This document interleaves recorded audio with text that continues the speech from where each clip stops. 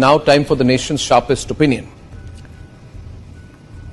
Viewers, Mark Zuckerberg of Meta, earlier Facebook, has now confessed that he, along with other big tech companies, are partners with the American deep state. By deep state, I mean CIA, FBI, State Department and other secret assets of the American government known only to the White House. So Mark Zuckerberg has admitted effectively that over the years, these big tech companies have worked with them to advance the interests of the American deep state. This has now been published everywhere. The recent events in Bangladesh rode on the back of the involvement of the same American deep tech companies who the CIA, FBI and the American secret agencies work with.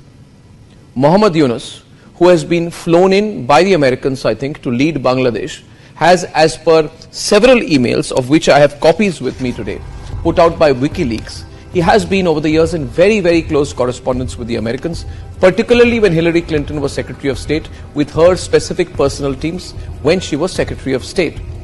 The Americans have been helping Mohammed Yunus set up his Grameen Bank. They have worked towards advancing the interests of Grameen Bank business-wise, and they've also been working to get him to agree to enter Bangladeshi politics. According to these emails and correspondence, this effort has been going on since 2007, which means that for the last 16 years or more, the Americans and Mohammed Yunus are working together. The way in which Mohammed Yunus, who is a political nobody, has been made the head of Bangladesh makes him a role model to people like Rahul Gandhi.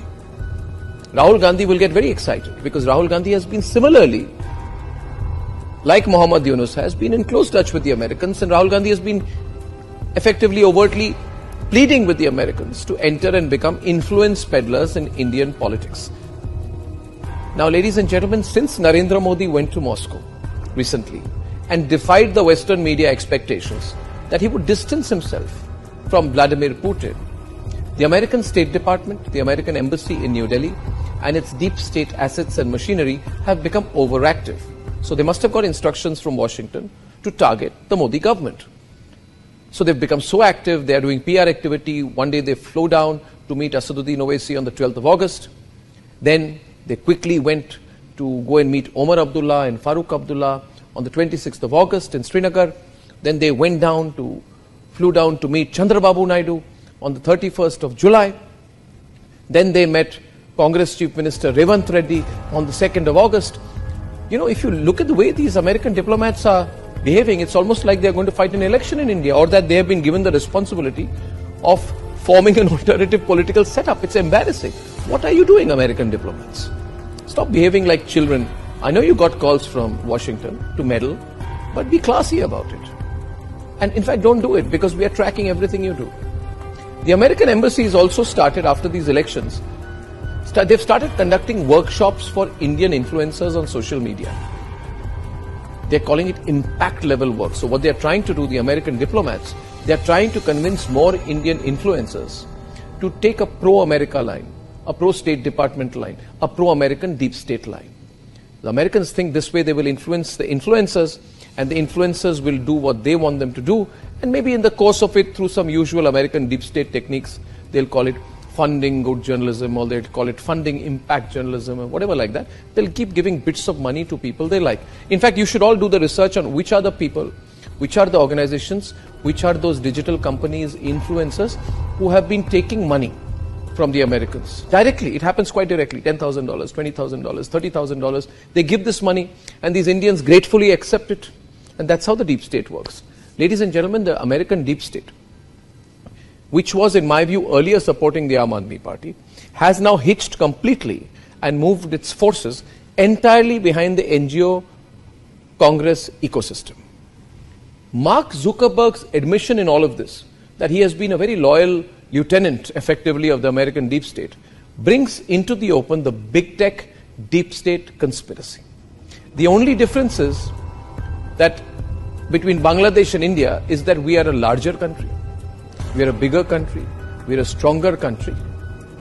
And by putting out this kind of information, like I am doing to you right now, like Republicly is constantly putting out to you, we are doing this because we are preparing you, the viewers and supporters of the Republic Media Network, and the people of India, We are preparing you to be prepared for the onslaught of this conspiratorial, dangerous American deep state, American big tech, along with some political parties and leaders in India, their attempt to carry out an onslaught on Indian democracy. I believe this is an inevitability.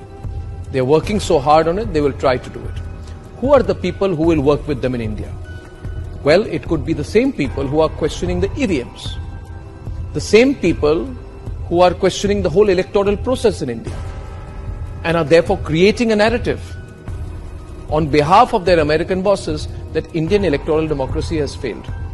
Take a few steps back and look at what people in Bangladesh were saying 2 to 3 months back. They, along with the Americans, started saying that yes, Sheikh Hasina has won the elections, but the elections were not fair. The electoral process is not fair. Now, was the coup fair? Was the military coup fair? Was bringing in a political nobody like Muhammad Yunus, who is clearly an American agent, a deep state agent, and putting him as the face of a military government, is that fair to the Bangladeshi people? Is the crashing of the Bangladeshi economy fair? Are the killings of Hindus fair? Ladies and gentlemen, the people in India, the Mir Jafars, feel that if the Americans could make Muhammad Yunus the leader of Bangladesh, then they too can use the Americans as a springboard to come to power in India.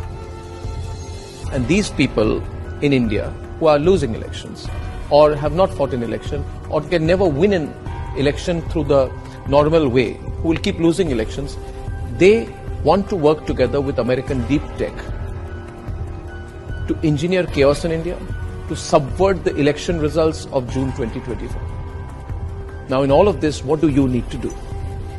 What you need to do is to let everyone know what this American deep state plan is against Bharat. To forward this video, to tell every Bharatiya that this American conspiracy against India's supreme national interest has to fail. And that we together, the people of Bharat, should teach the Americans the geopolitical lesson that they fully deserve. Serve them a defeat. Teach them a lesson that only Bharat can. So we have to come together. Please spread this video as widely as you can, so that the Americans know that even before they think they can act against us, that we've got our lens on them. It is they who should be on the defensive.